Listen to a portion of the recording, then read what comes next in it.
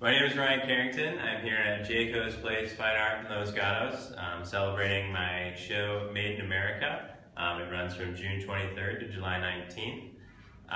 And a lot of people have been asking me about both my chalk line series and my screw relief series. And you know, one of the things that I do with my work is I kind of address the shift in public perspective of blue collar and white collar workers.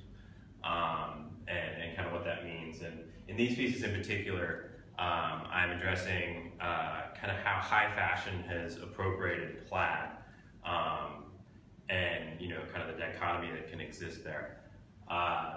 These works then are almost basically to the thread count of Burberry.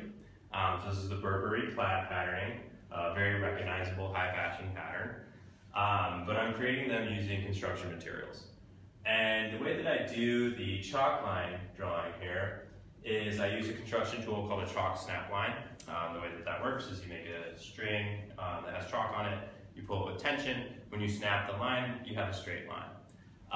And so the way that I create these is I take a stencil and I stencil out all the vertical blue, okay? So everything's stenciled except for the vertical blue bars. I snap the entire thing, I take the stencil off, I fix it, it's on there.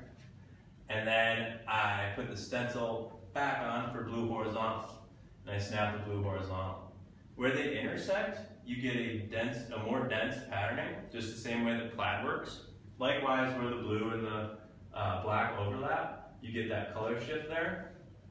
And I kind of, you know, I really wanted to keep it true to the thread count and keep it true to the way that plaid works. I did the same thing down here in the screw relief, where the gray vertical intersects with gray horizontal. You get the dense squares. And I was just really intrigued by, you know, in investigating plaid, looking at Burberry, and realizing, you know, that crossing is what makes those blocks of color. I really wanted to see if I could push that through using construction materials right off the shelf.